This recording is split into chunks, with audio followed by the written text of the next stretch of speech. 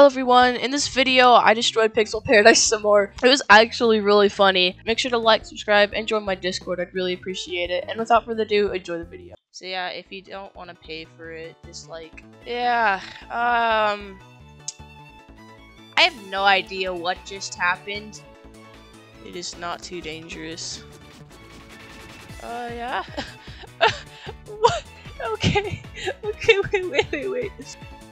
You have to buy the volcano pass if you hit a slime block. One thing you can do, or figure it out, is you can just hold the book, and then you can have a book, and then you can read a book while you play Spleef. Because, you know, just playing Spleef normally is not really the best thing for my brain cells right now. Why does everyone want me to die for some reason? What have I done to you? That kid just died.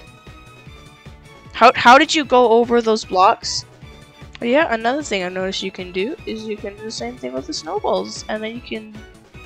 You have snowballs now. And, no,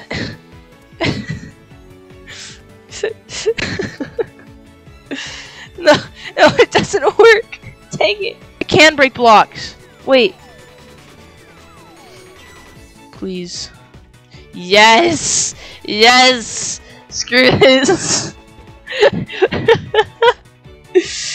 Screw you, go away, kid!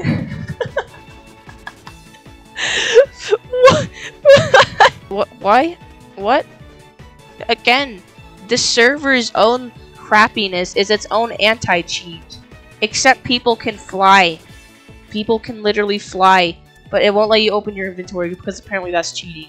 This kid's flying. That kid was flying. Alright, so it is time to spleef, people.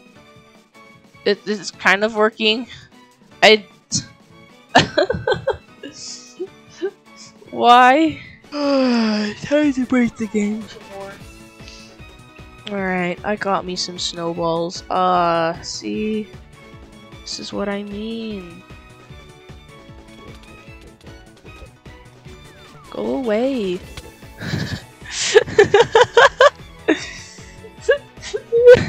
Yeah, also, I made a video where, like, you can jump onto the fish right here. It's not there anymore. They removed it. Alright, so I just noticed that I have a pickaxe. And I also noticed that I don't have to pay for it anymore. Now, I don't know what happened. I didn't buy it. I think they just made it so you can go into it, which is nice. It's nice. So yeah, I think Pixel Paradise has realized that making everything cost $20 is not the best idea for having a playable server, you know?